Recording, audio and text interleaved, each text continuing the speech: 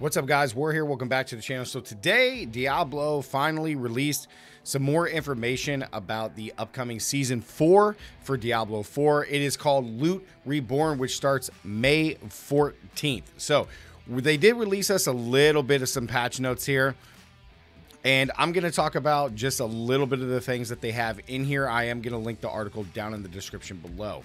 So as you all know, Season 3 has been extended because of the PTR that we got a few weeks ago, and the devs have been working tirelessly to bring us a lot of changes, and, you know, hopefully they listen to a lot of our feedback and stuff from the PTR. So I'm really hoping that they do apply that. We do have a dev stream that is coming up this Thursday, I believe at 11 a.m. PST. So we'll be able to get the finalized changes to Season 4 and what we're going to be expecting on the upcoming season. So, but what they did release today was a little bit of information called Season 4 Loot Reborn. I'm assuming that they named it this because of all the significant changes that are actually coming to the game. We all kind of knew that the seasonal theme in a way was going to be pretty lackluster. You know, at best, because of all the major changes, similar to what we got in Season 2, right? When we got big changes, and even though the, you know, vampiric theme was actually probably, it's still the best theme to date for Diablo 4. It still was, they probably could have done more with it, but considering all the huge changes that they had for the game, you know, it was still a big win in Season 2. So now we're getting that again in Season 4, where we're going to have, you know, a very small seasonal theme, but we get these massive overhauls to the game. So, Loot Reborn begins on May 14th at 10 p.m. That is, if I can pull my calendar up here. Oh, my calendar is not on here. What? Calendar. There we go. So May 14th, it is going to start exactly 2 weeks from now on Tuesday, which is going to be fantastic. So let's go ahead and go down. They have a long list here in the Codex, guys, so you can definitely go through this. The biggest changes that I am going to be talking about is in the Fight of the Iron Wolves. Okay, this is going to be our new seasonal quest line that is coming to the game. Seek out battle-hardened and stalwart, I don't even know how to say his name, the Anvil, a stoic field commander of the Iron Wolves.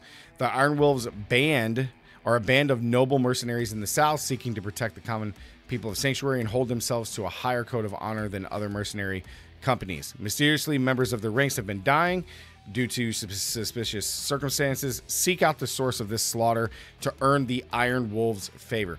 I don't know if this is a hint at Destiny and like some Iron Banner stuff. I don't know. It kind of, like, when I first read this, that's what I thought of, but I could just be wrong. Maybe it's just that the name is just too similar. So it's in Kyrgyzstan.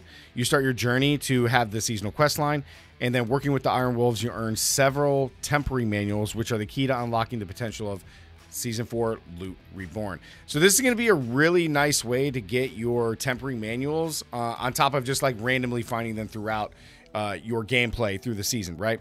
Any Iron Wolf events that occur in a Helltide will persist past Season 4 Loot Reborn. So this is actually kind of cool. It's going to be an easier way to get your temporary manuals, which is kind of nice.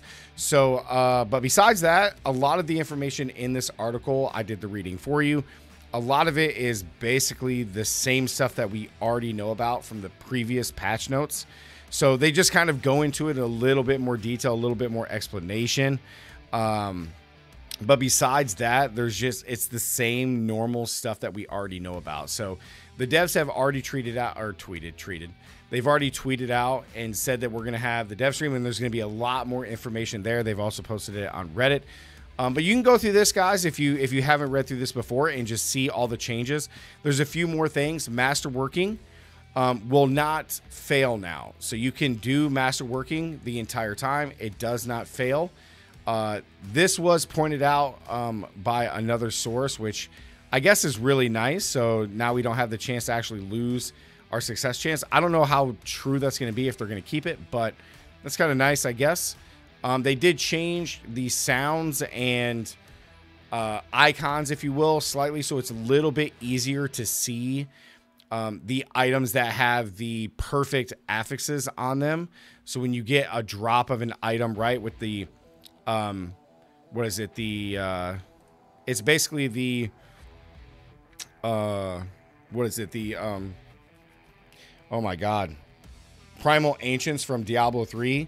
Those in this game, you'll be able to see those a little bit easier. Now you can see right here from the screenshot, see how it has the one, you know, perfect affix on it.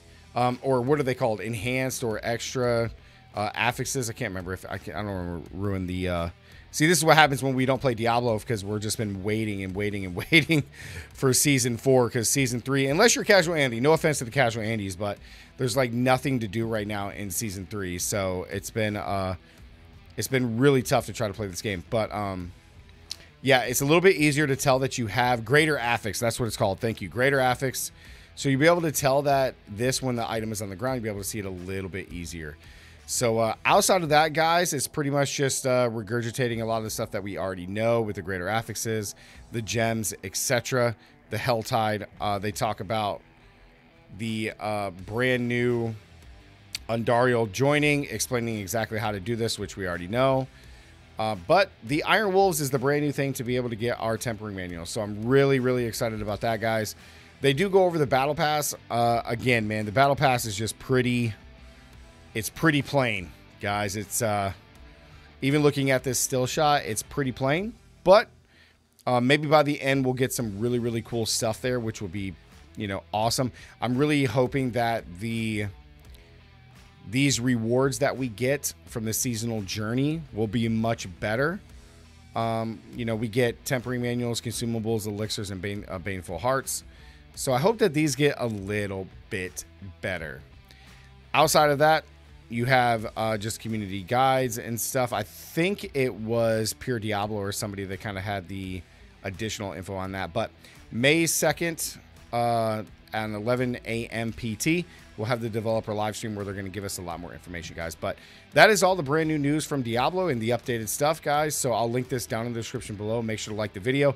I know we haven't been posting a lot of Diablo, but I'm ready to just, you know, hit the ground running 1,000 miles an hour in Season 4. There's just been literally nothing to do in Season 3.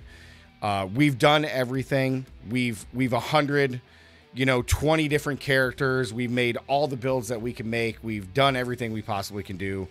You know, we've made, you know, 100 Uber uniques and shattered them all. You know, it's just, there's just nothing to do. So we're waiting for Season 4. We still have a few more weeks. So, yeah. But yeah, guys, this will be down here. Make sure to like the video. Get this to 25 likes or more. That is going to be our goal on the video. Don't forget to subscribe. And as always, stay gaming. And I'll see you guys in the next one. Peace.